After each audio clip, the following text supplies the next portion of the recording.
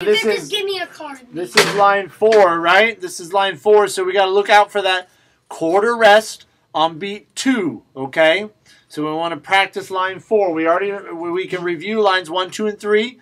You've done them, and you've done them very well. So review those, and then maybe we'll do 4, okay? So remember, we have that rest on beat 2, so we got to look out for that. 1, 2, 3, 4. 1, 2, 3, 4. So remember, your first measure and your second measure start on different hands, yeah? So there they are again. 1, 2, 3, 4. 1, 2, 3, 4. 1, 2, 3, 4. 1, 2, 3, 4. Okay? So we're going to do that line next week. Good job.